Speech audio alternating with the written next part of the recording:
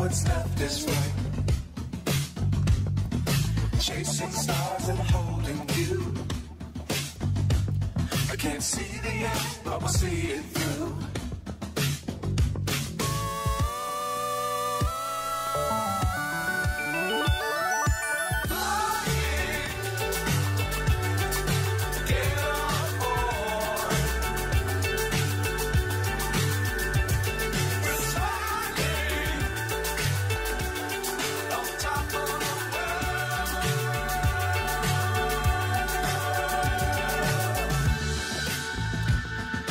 Dangerous times, don't fly too high.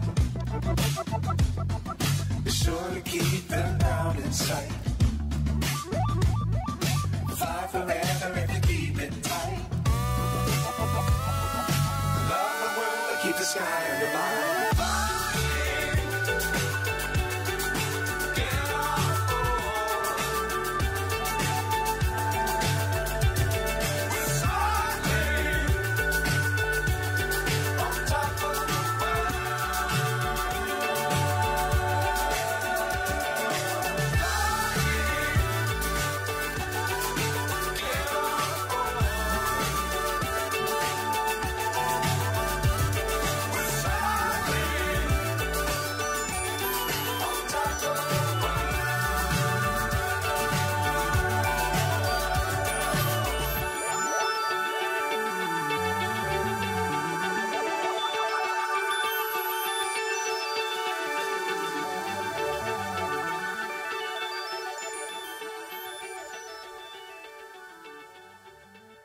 Well, welcome back to Astro Explorers. As you can see, I finally got around to pulling out all my gear.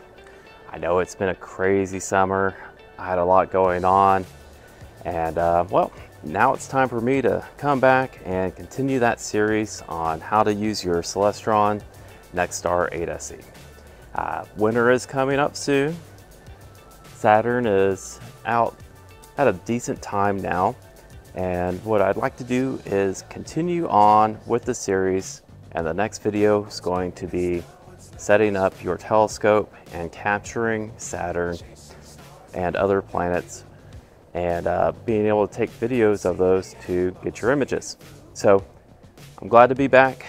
I hope y'all are excited for the new videos as much as I am. And with that, I did want to just show y'all how easy it is to, after an extended period of time, pull out your telescope, get it out, set it up, even change out the battery on the red dot sight, even though it had not been on. Looks like the battery had died. But all that took me, what, 5 minutes or less to do. And here I am, enjoying the night sky, listening to those planes go overhead again, and looking at the beautiful rings of Saturn. So stay tuned. I'll have more videos coming out here pretty soon, but stick around, hang out with me, and I'll be sure to share as much information as I can as we continue on this video series on how to use your Celestron Nexstar 8SE